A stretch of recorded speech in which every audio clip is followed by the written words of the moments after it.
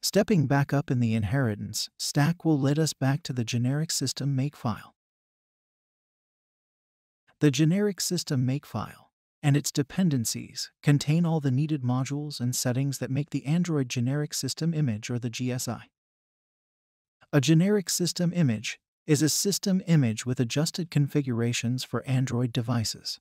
It's considered a pure Android implementation with unmodified Android open source project code that any Android device running Android 8.1 or higher can run successfully.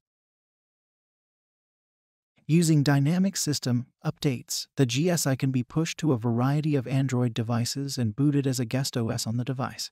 So there is no need to flash the active system partition to test beta versions on real devices. You can download pre-built GSIs from the AOSP Continue Integration website at ci.android.com.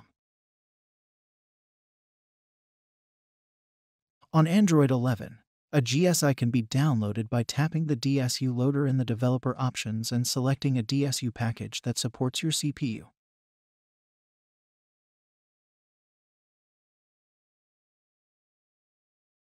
The AOSP has a GSI branch that includes the content of Android with all security patches and GSI patches applied. You can build the GSI by checking out the Android 9, 10, or 11 GSI branch using the repo init command.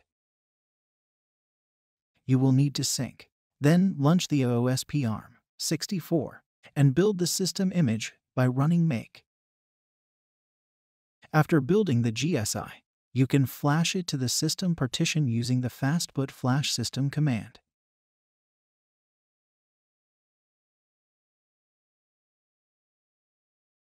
You can also push the system image to the download folder on the device, and using HeyDB, launch the dynamic system verification activity and reboot to the new GSI.